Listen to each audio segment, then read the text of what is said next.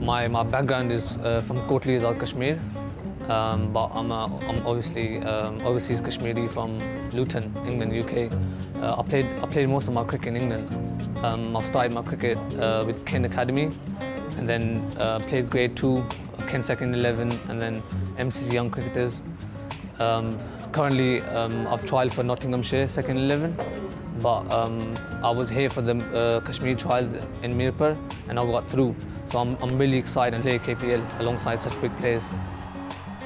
I think it's a fantastic opportunity for all the local young Kashmiri players to showcase their talent and to play alongside players like Shahid Afridi and all the other big stars.